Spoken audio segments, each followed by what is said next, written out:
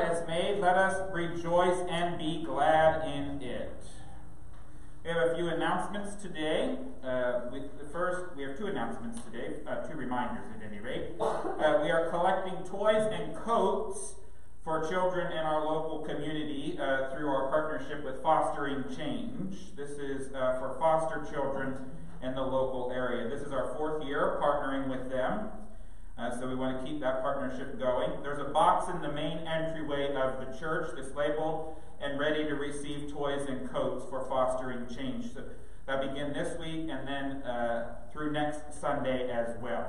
So if you want to drop things off, you can just come by the church and drop it off in the main entryway in the box labeled Fostering Change.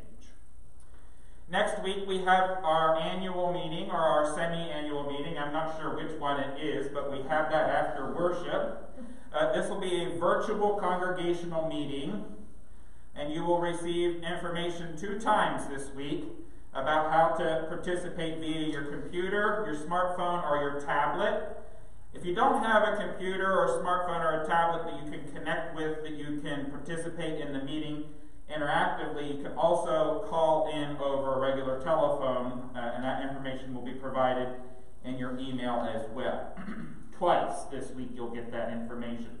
It will not be a meeting on the YouTube live stream. It will be a meeting on Zoom after the YouTube live stream. I know that might sound a bit confusing, but we'll make it work. Things for us to consider next week are the 2021 budget, and also we found out that there's some issues with the breaker boxes that we have in the janitor's office. So the council's asking for the congregation to authorize spending up to $15,000 to replace those boxes because they pose a fire safety risk. Related to fire, an update on our rebuild. This week, Angie, Paul, and I met with the contractors to discuss matters of billing for the rebuild portion of our project. We've received some monies for various things, but that's still an outstanding item that we need to hammer out with the insurance. So that is still ongoing, and we thank you for your patience as we do that. If there are no other announcements this morning, we will begin our worship contemplatively in this new church year, Advent 1.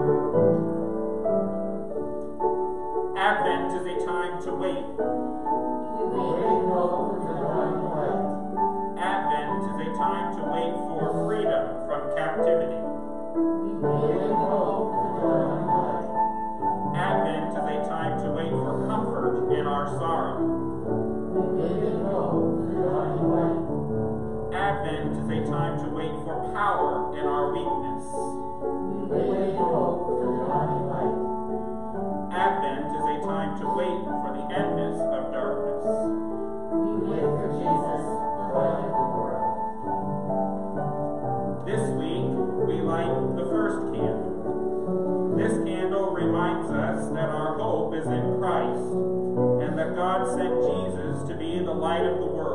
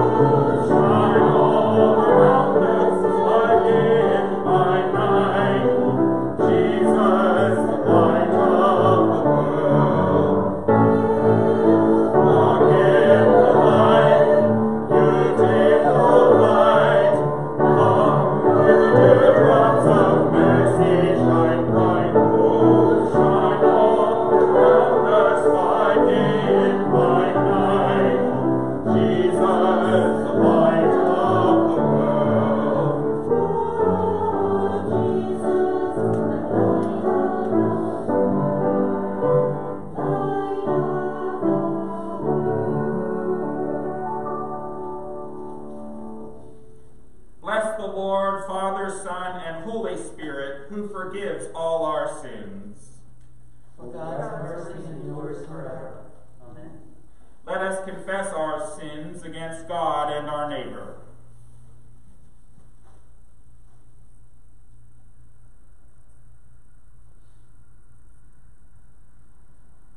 Most merciful Father, I confess to God Almighty, before the whole company of heaven, and before you, my brothers and sisters, that I have sinned by my own fault in thought, word, and deed.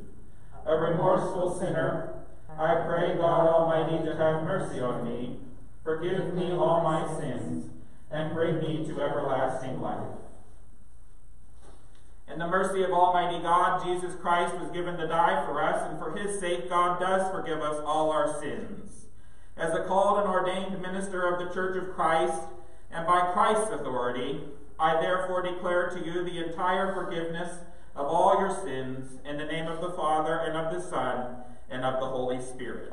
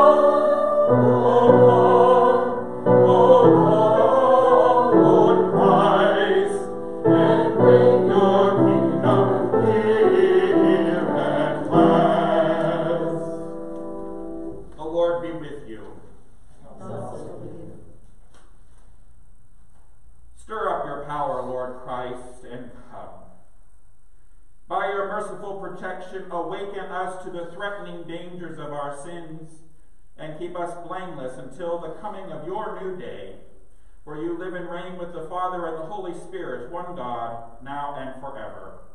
Amen.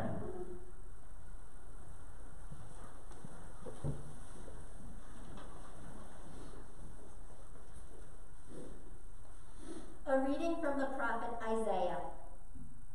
Oh, that you would tear open the heavens and come down, so that the mountains would quake at your presence.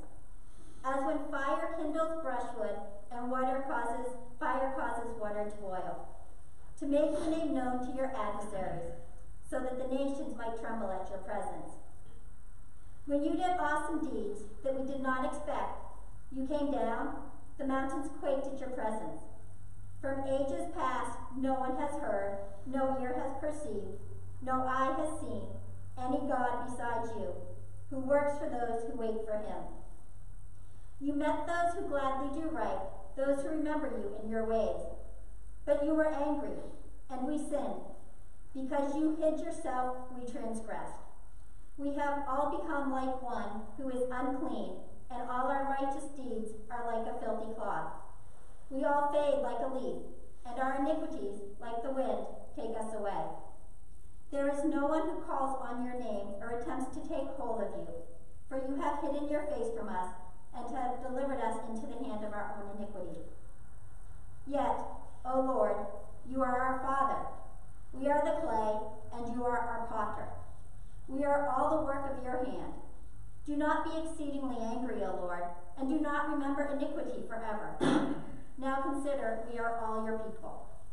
The word of the Lord. Thanks be to God.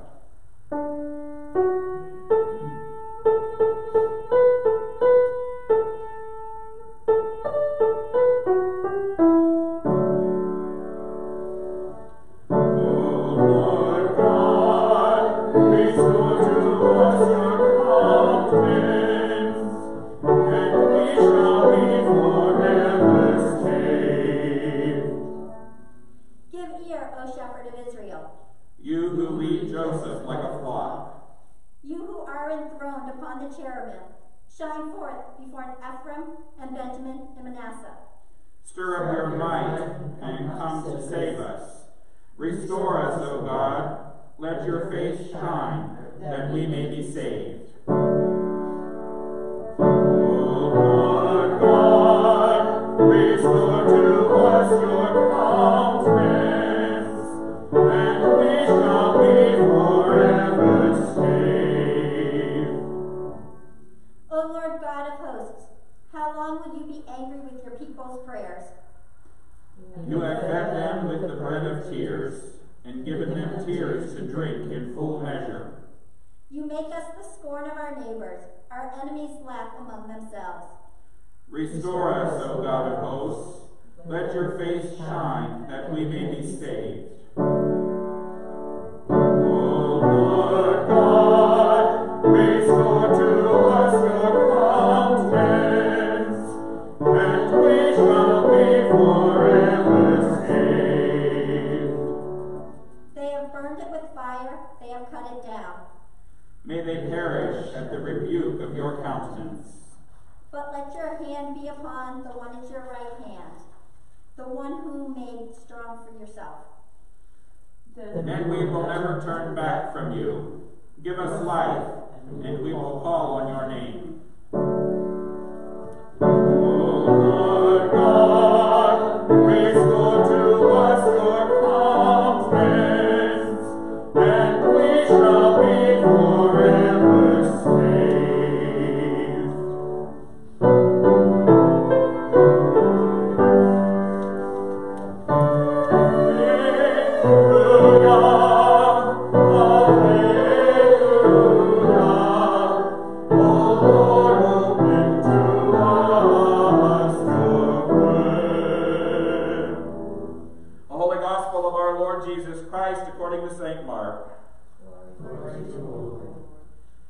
Jesus said, in those days after the suffering of the destruction of the temple and persecution, the sun will be darkened, and the moon will not give its light, and the stars will be falling from heaven, and the powers in the heavens will be shaken.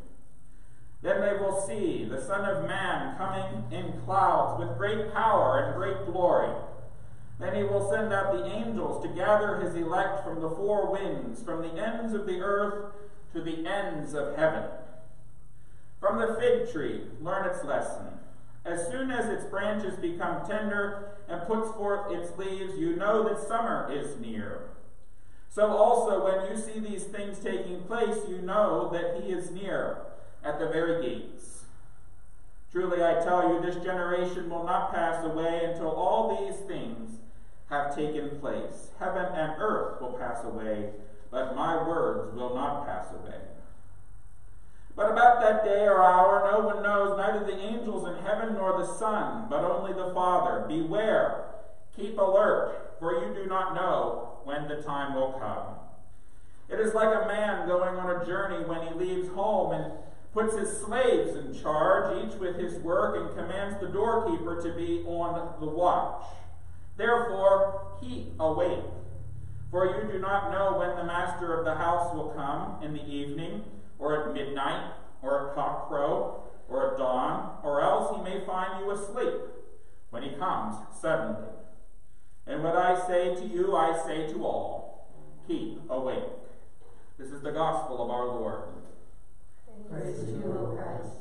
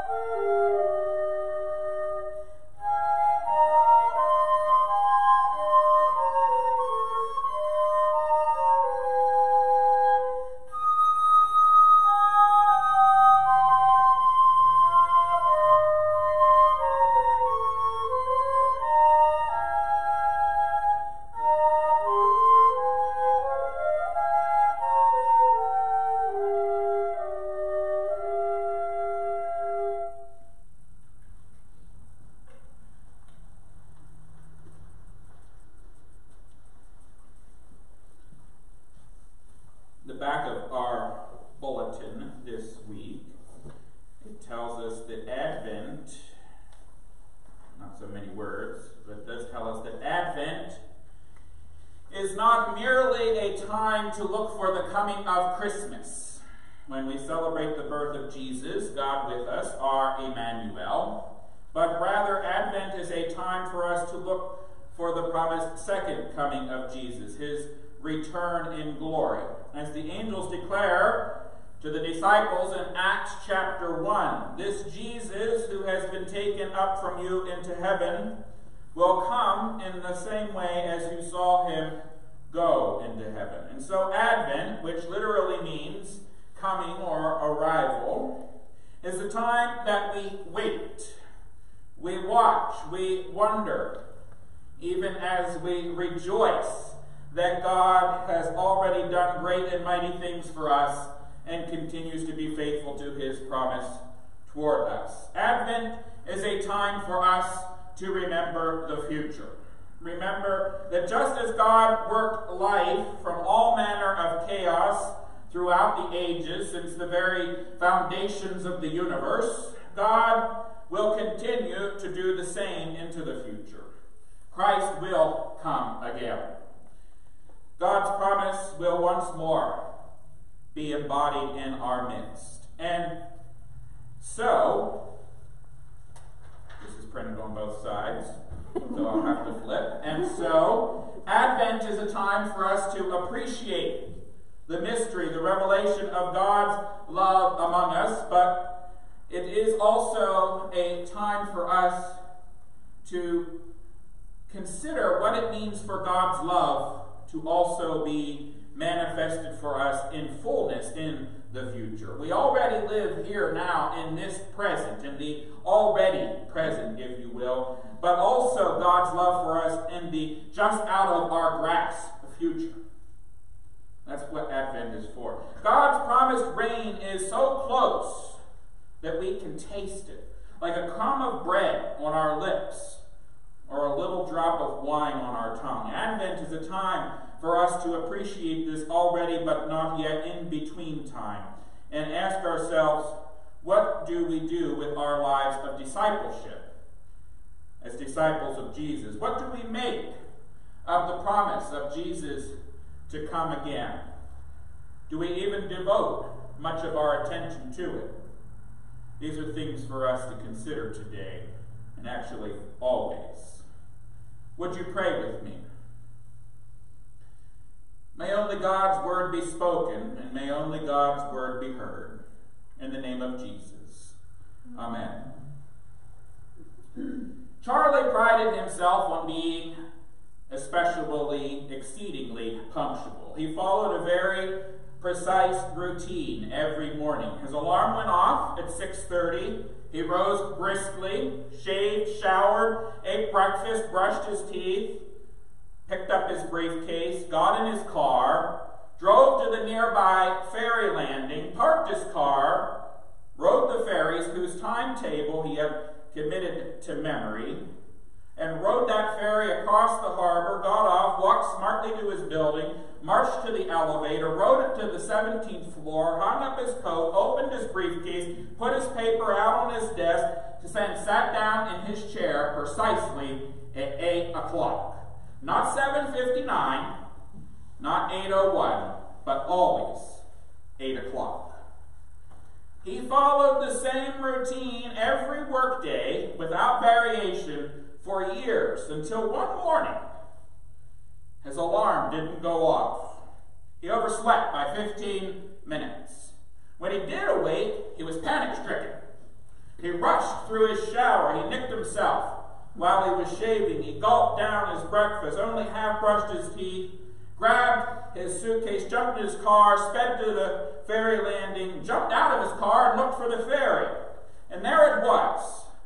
It was out in the water, just feet from the dock. He said to himself, I think I can make it. I think I can make it. And so he ran the length of the dock at full speed, and reaching the edge of the pier, he launched himself, made an enormous leap out over the water, and miraculously landed on the edge of the ferry with a loud thud. And the captain rushed down to make sure that he was okay and said, wow, that was tremendous. But if you'd just waited a minute, we would have reached the dock. And you would have walked on. Timetables, timelines, agendas, schedules, calendars, plans, programs. Timetables. If you're anything like me, God willing not, because the world has enough of me, you spend a lot of time devoting to keeping track of time. Some of you remember that I have a clock wall in the parsonage in the front room. I love clocks, but it's not just the clocks, it's time. I'm pretty fanatical about it. Some of you have experienced firsthand, right, Marcia? How I am with time. I like to know what's going to happen, but most importantly, I like to know when it's going to happen. Timelines, agendas, schedules, calendars, plans, programs, timetables. Even the most lackadaisical or carefree among us has to worry about time at some point or another. If you want to plan a vacation and need to use any kind of transportation beyond your own car, a plane, a train, a ship, or whatever, you're going to need to adjust your timetable according to someone else's. At some point or another, every one of us becomes beholden to one degree or another to a timetable, one of our own devising or of someone else's. Going to the doctor or the dentist is a good example of how sometimes the constraints of someone else's timetable might make us less than happy. Or the RMV. The dreaded RMV, right? Known for making you wait and wait and wait. Studies have shown that on average people wait about 32 minutes for a doctor or dentist. The RMV is actually shorter according to these same studies. The average wait time at the RMV is only 30 minutes.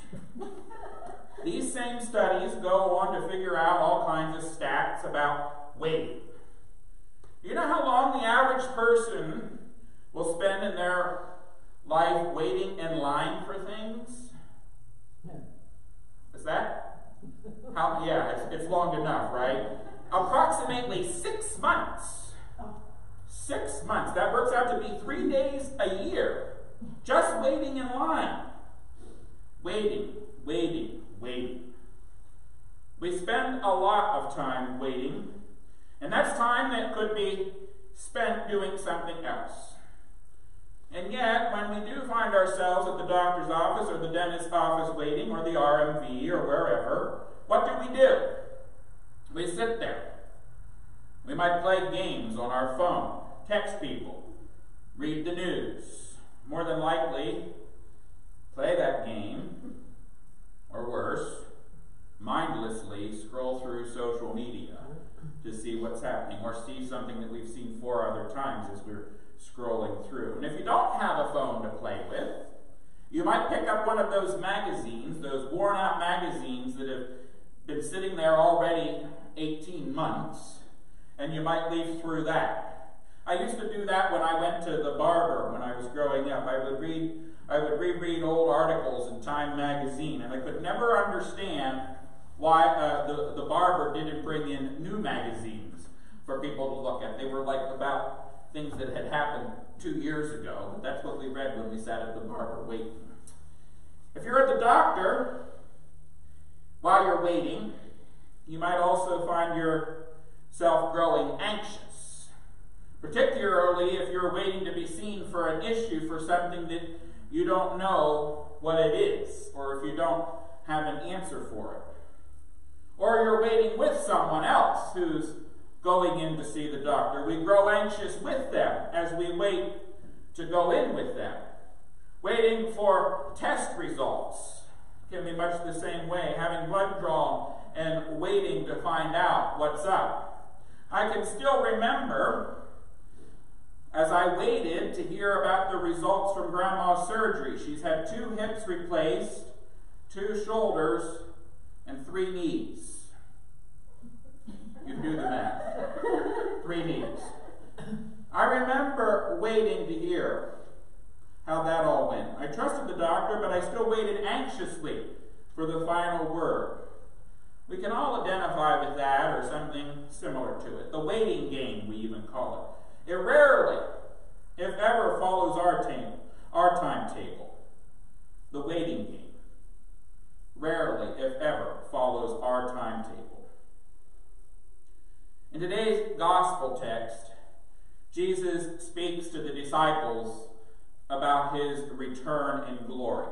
Now, I love the image that he paints. Of course, apart from the tidbit about the suffering at the very beginning, he goes on to say, "The Son of Man coming in clouds with great power and great glory." Jesus will return in grand style. His arrival will fill the sky. No one will miss it. He'll dispatch his angels. I can just see it now. Gabriel and Michael and Raphael leading the way as they pull all of God's beloved, you and me and everyone else in the whole family of God, from every proverbial corner of the globe, from pole to pole. They'll collect everyone.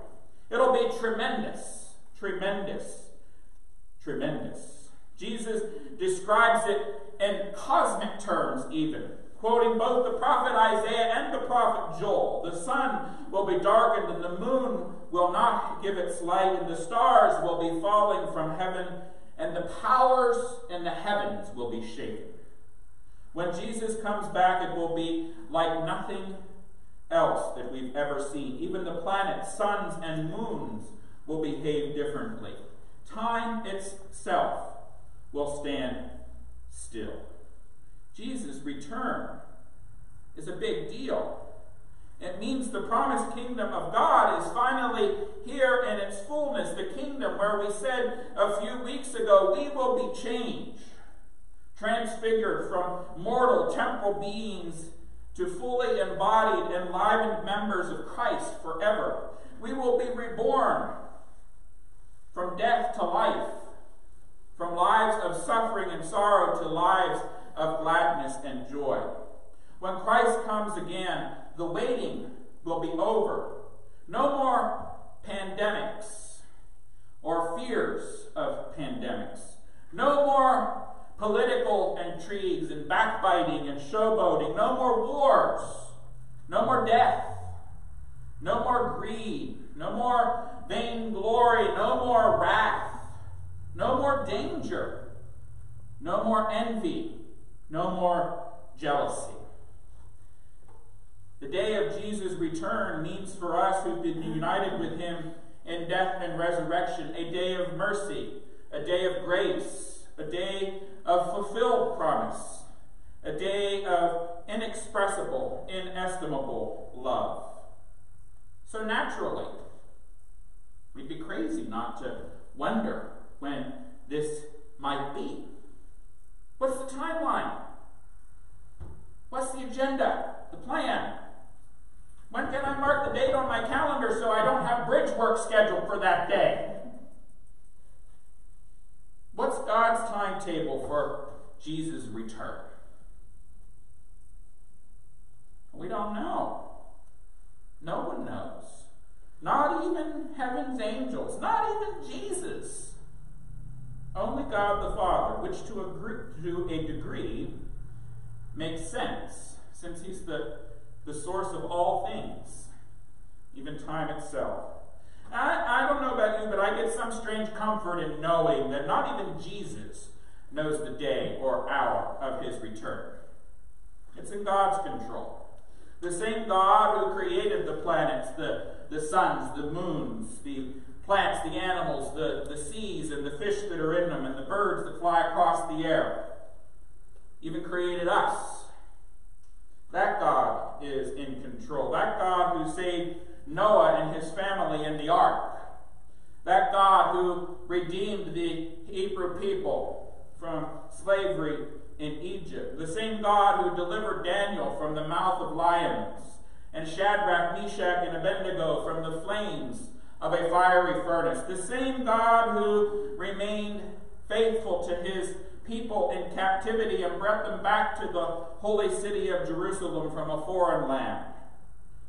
And the same God who for us and for our sake was born into poverty, to a poor, insignificant teenage girl, pregnant out of wedlock by the power of the Holy Spirit, who grew up like us, who worked like us, laughed like us, got sick like us, had friends and family die like we do, and he who himself ultimately faced the same death that we all face. This same God is in control and remains in control, and it's his plan, God's timetable, that dictates when Jesus will return. Not ours, not the Democrats, not the Republicans, not Wall Street. God's timetable, and God's timetable alone. No matter how much we try to control it or how much we attempt to figure out when it will be, Jesus will return, and it's not up to us, but it's up to God's timetable. We wait in hope and expectation and trust that just as God has always been faithful since the dawn of creation to those whom he calls his own, he will be faithful to us whom he calls his own. Not account of anything that we've done done, good or bad, but on account of the mercy and love shown us in his Son, Jesus Christ our Lord. And so what do we do? What are we to do while we wait? Do we sit around anxiously, waiting and fretting that although we don't know the day or hour, that the return of Jesus won't happen the way that we want it to or when we want it to? Or do we sit and wait anxiously, fretting about what the cosmic shift, that indescribable fundamental upending of life as we know it, what that will mean for us when Jesus comes back? But Jesus has a simple message for us today. No. We learn the lesson from the fig tree or any other tree called to bear fruit. We go about our lives as normal, doing what we're called to do as disciples of Jesus, living as God's faithful people, hearing God's word, partaking together in his body and blood, sharing the good news of Christ not only by what we say, but by what we do, serving all people, following the example of Jesus, and yes, even that great and high and lofty goal of striving for justice and peace wherever we are, beginning in our own relationships and going outward. Each morning we rise and we live our lives. Whether we follow a very precise routine every morning or whether we take the happenings of each day as they come, we go about our lives in the sure and unshakable conviction that Jesus is coming back. We don't know the day or hour, but we do know that he is coming. God has a plan, and Jesus will come back to claim us once and for all, to establish his reign of love according to God's timetable. The dawn is quickly approaching when Jesus will return on the clouds of glory, and we with him will at length join the heavenly multitudes, thousand saints and angels at his throne attending. And we with them will then eternally swell that glad refrain, hallelujah, praise him, praise him. Until that time, I say to you, and I say to all, keep awake. The time is drawing near. In the name of the Father, and of the Son, and of the Holy Spirit. Amen.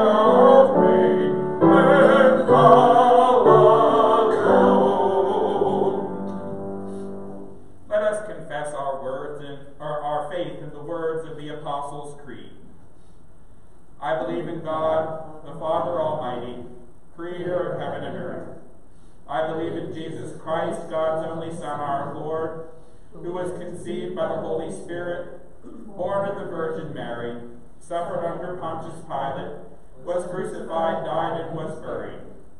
He descended to the dead. On the third day he rose again. He ascended into heaven. He is seated at the right hand of the Father, and he will come to judge the living and the dead. I believe in the Holy Spirit, the Holy Catholic Church, the communion of saints, the forgiveness of sins, the resurrection of the body, and the life everlasting. Amen. Together with the whole church across time and place, let us pray for all those who are in need.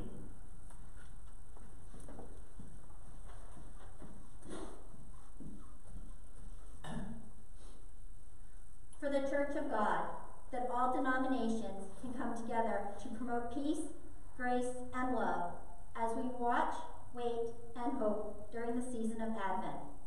We hold in our prayer our bishops, James and Elizabeth, our pastor Daniel, our church leaders, and our whole Emmanuel Church family.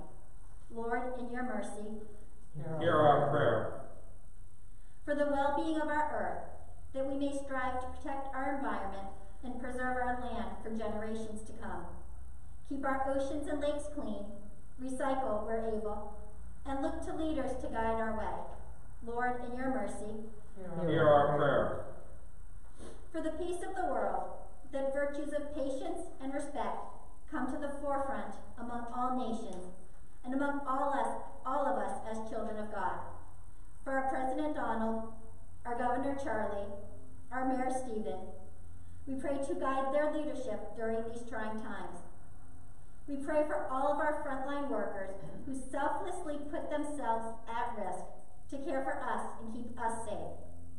Instill in them the strength, courage, and hope they need as we continue to navigate this pandemic. Lord, in your mercy, hear our prayer. For the destitute and oppressed, for the unemployed and those with workplace uncertainty, for those debilitated by anxiety and depression, for those who are in danger, the aged and the infirm, and those who are sick in mind, body, or spirit.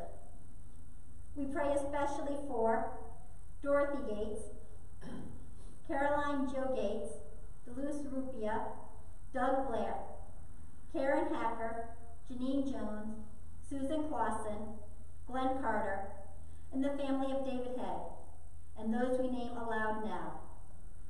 Mariah, Alyssa, Betty, Lori. Lord, in your mercy, hear our prayer.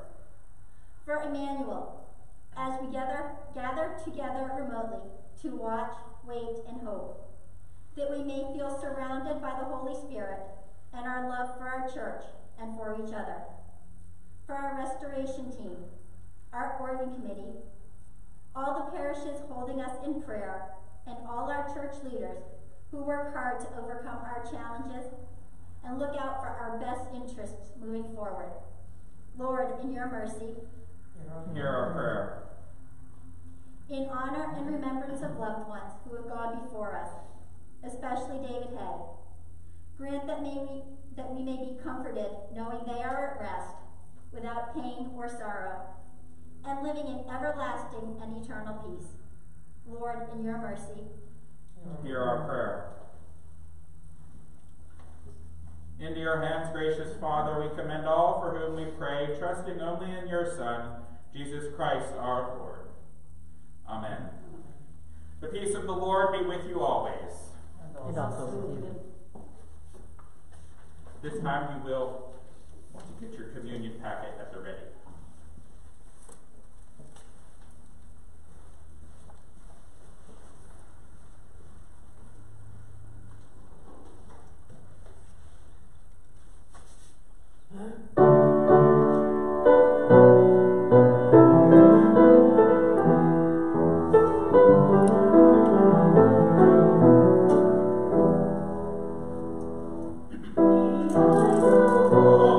Lord,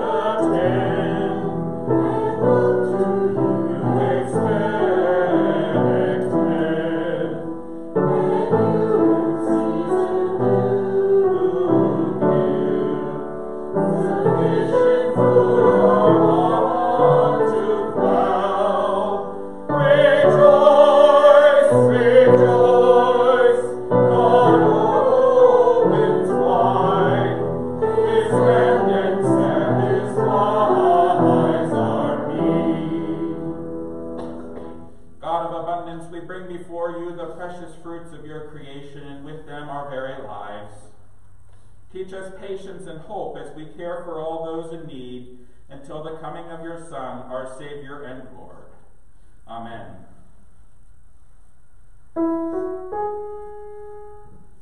The Lord be with you. And also with you. Lift up your hearts.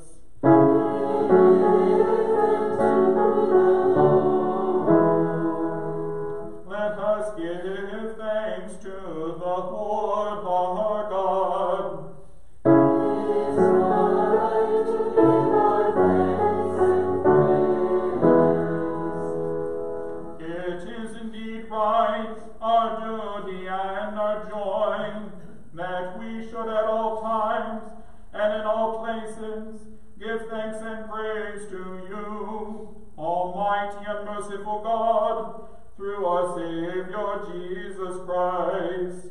You comforted your people with the promise of a Redeemer, through whom you will also make all things new, on the day when he comes to judge the world in righteousness. And so, with all the choirs of angels, with the church on earth and the hosts of heaven, we praise your name and join their unending hymn. Holy, holy, holy Lord, in power and might by all adored. All glory be to you, O Lord, and blessed be he who comes in your name. Hosanna in the highest. Hosanna in the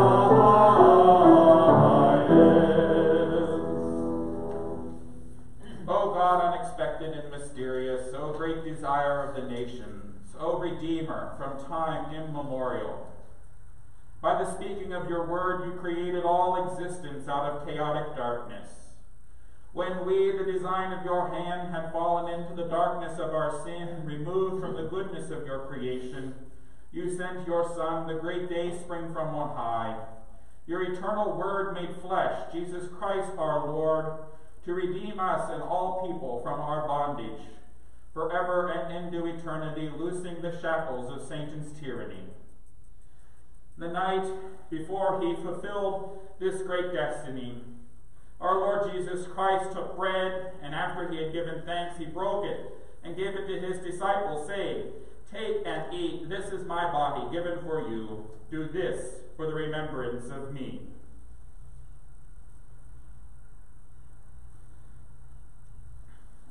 In the same way, after supper, he took the cup, and after he had given thanks, he gave it to his disciples, and he said, "This cup is the New Testament in my blood, shed for you and for all people for the forgiveness of sins. Do this for the remembrance of me."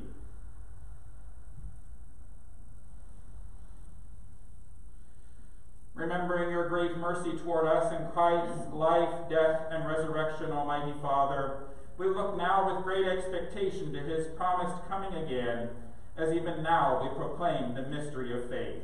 For Christ is died, and Christ is raised, and Christ will come again to reign. Send now to us your Holy Spirit, the mighty wisdom from on high that first ordered creation. By your Spirit sanctify these gifts of bread and wine, and us as we partake them, your Son's body and blood. Through Christ and in Christ and with Christ, and the unity of the Holy Spirit, all honor and glory is yours, Almighty Father, now and forever. Amen, amen, amen, amen. Amen, amen, amen, amen. And now, in obedience to the command of our our Lord Jesus Christ, we are bold to pray as he taught us. Our Father, who art in heaven, hallowed be thy name. Thy kingdom come, thy will be done, on earth as it is in heaven. Give us this day our daily bread, and forgive us our trespasses, as we forgive those who trespass against us.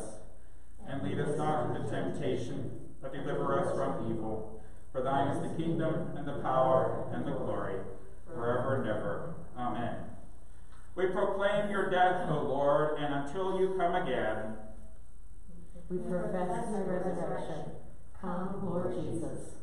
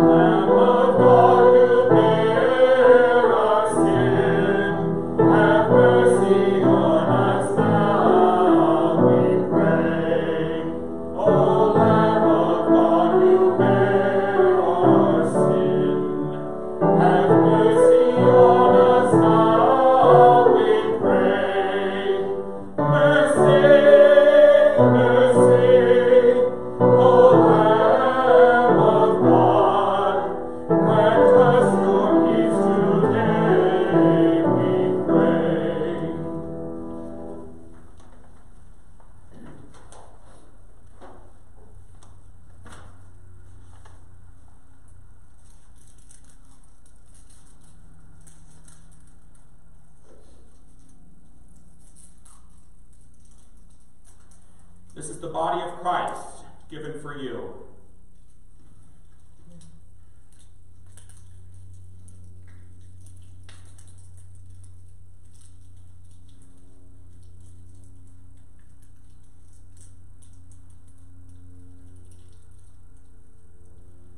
This is the blood of Christ shed for you.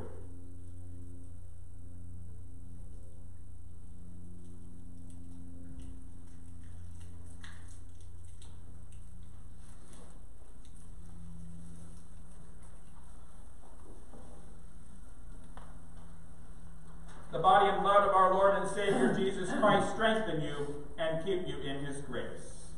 Amen. Lord, now let your servant go in peace. Your word has been fulfilled. My own eyes have seen your salvation, a light to reveal you to the nations, and the glory of your people Israel. Amen. God, for whom we wait, in this meal you give us a foretaste of the day when the hungry will be fed with good things. Send us forth to make known your deeds and to proclaim the greatness of your name through Jesus Christ, our Savior and Lord. Amen. And now, may the God of peace, who brought again from the dead our Lord and Savior Jesus Christ, that great shepherd of the sheep, by the blood of the eternal covenant, make you perfect in every good deed, working in you that which is pleasing in God's sight. And may the blessing of Almighty God, Father, Son, and Holy Spirit be upon you today and forevermore. Amen.